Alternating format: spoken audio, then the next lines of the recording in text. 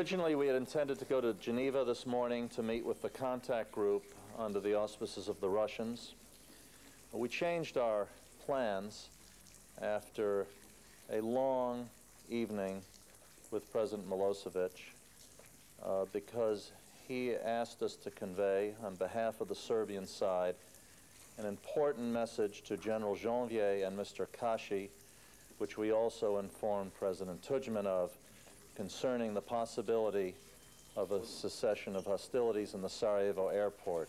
That's all we're going to be able to say right now. We are now going on into Bosnia to meet with President Izetbegovic to discuss the same thing. Thank you. Just the Sarajevo airport, not Sarajevo itself? I said Sarajevo, Roy. This way, sir.